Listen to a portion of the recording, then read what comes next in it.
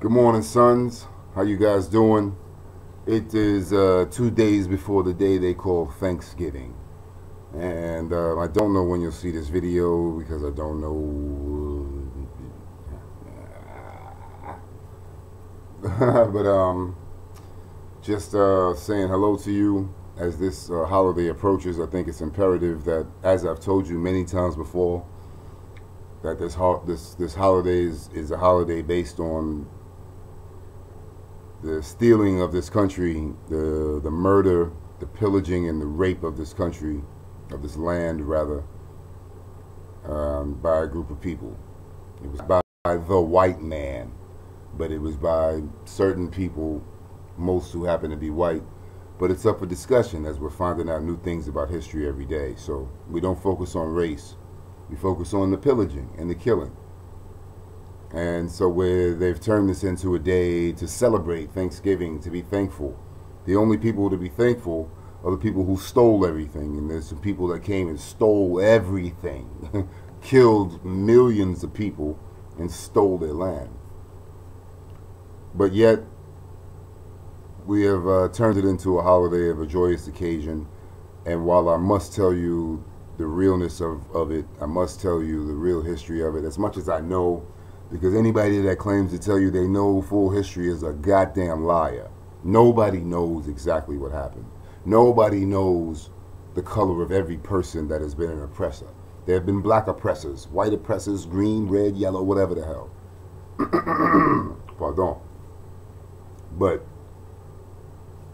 we have now turned this into a joyous occasion of family, and I'm not going to be there with you for this holiday yet again. I think this is the third year that I'm not with you for Thanksgiving. And I'm not really hurt by it, not being with you on a holiday like this, nor Christmas, as you know I'm not a Christian at all as well. Neither are you.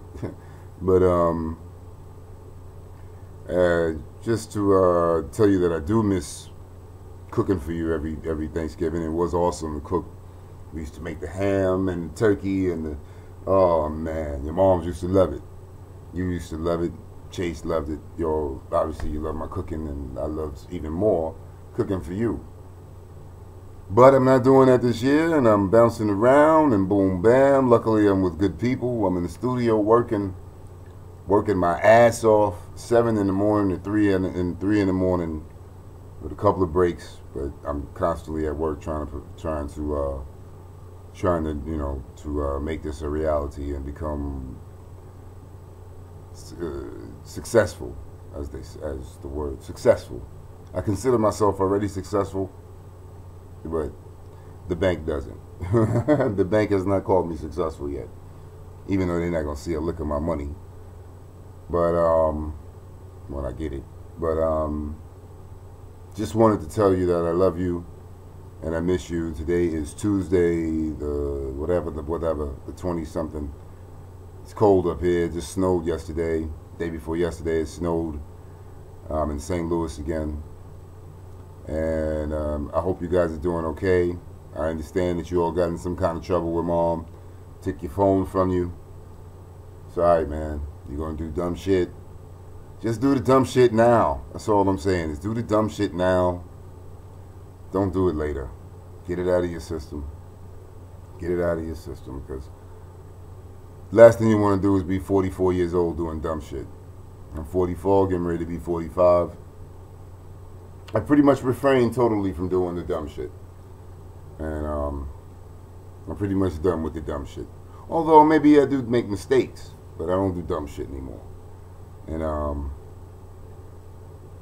I just want you to have a wonderful day. You know, I told you how smart I think you are. Both of you guys are way smarter than I was at your age. But you're not, you need more drive. And maybe because I'm not there every day, I'm not giving you that drive. I'm not busting your ass when you keep you moving. And so I'm going to have to count on you to know and feel that drive within yourselves. You know, I can only talk to you. Hopefully I'll be there for Christmas. I'm not going to make any guarantees. I got a job I'm going to in New York, an actual job to work to make some cash so that I can, although I don't celebrate Christmas, in your house you do. And so I'm going to respect that and try to get you guys a gift. and not be the total party pooper. But I love you and miss you guys. Have a great day. Hug each other. You're the only people you got. Your mom and I, you never know. We're getting old. Well, I am. She'll never admit to that. But I am. I'm about to be 45 years old in 3 weeks. 2 weeks. Oh. As you can see, bald. Huh. That's you, son. This is you, son. This is you. See that? You're going to have it too. You're going to be baldy just like I was. Just like I am. It's like my pop-pop. Just like your pop-pop was. But you're great guys. And you guys are going to save the world. I do not joke when I tell you that you're going to save the world. And it's just my job to get you to safety. You watch a lot of bullshit videos on YouTube, and you play a lot of bullshit games, and you're wasting your fucking life doing that. And I'm being straight up honest with you. If I was still there in the house, you would not be playing that bullshit ass PlayStation. You would not be fucking around wasting your life. And at some point, this message is going to hit home to you. But there's a lot of bullshit going on in this world right now. It's much worse than even the last time I was there talking to you, a couple of weeks ago or a month ago or whatever I was there. It's getting worse and worse by the minute. And I have to get you out of this country.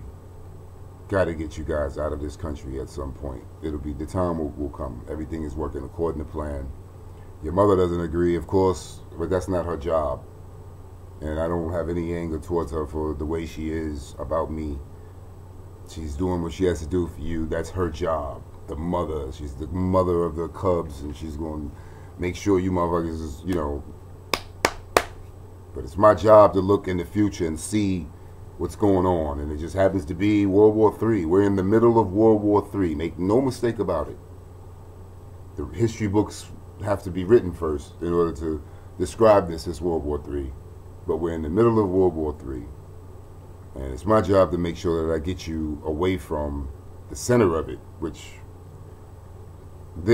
although it's not the Middle East where the bombs are being dropped, here is where the war is being made from. And although it's America, it's not Americans. It's not us doing it. It's our government.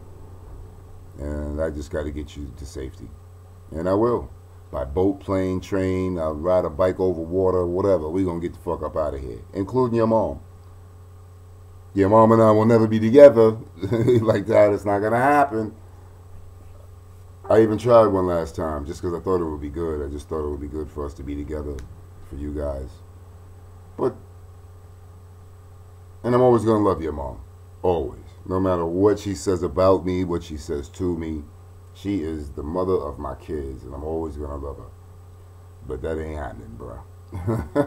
So, the main thing I have to just focus on is continue to teach you and tell you so that it's not a surprise. You won't be surprised when you got to up and roll. You're going to have to up and leave. Just pack a bag now. Sometime next year, this shit is going to hit the fan, as they say, and I'm making sure that I'm ready. I'm ready, and it'll be to a point where your mom won't even argue it. And I hate that it has to come to all the way to that point. Be very dramatic. But it is what it is. And I've already got the place. I already know where. I'm not saying anything about it now. But it's all falling into place. And I miss you and I love you guys. You have a wonderful day, whatever time you see this. Chase, I miss you so much, little dude. But we're going to be together again. And there's going to be times where you're going to be, man, when is Dad leaving? Because Dad's going to be all in your face. All in your grill, boy. But you guys are on the right path. Just Blake, them girls, dude, chill. You got time. Don't let them girls fuck your head up. Don't let them fuck your head up, and don't let the fact that people like you so much, don't let that fuck your head up either. And because you happen to be very handsome, looking like your father, very handsome, minus the beard, don't let the girls fuck your head up, man. They could really fuck your head up. So, That's it. I'm out of here. Time to get back to work. It's music. It's music of love. And I'm out. You know what Daddy says. Deuces.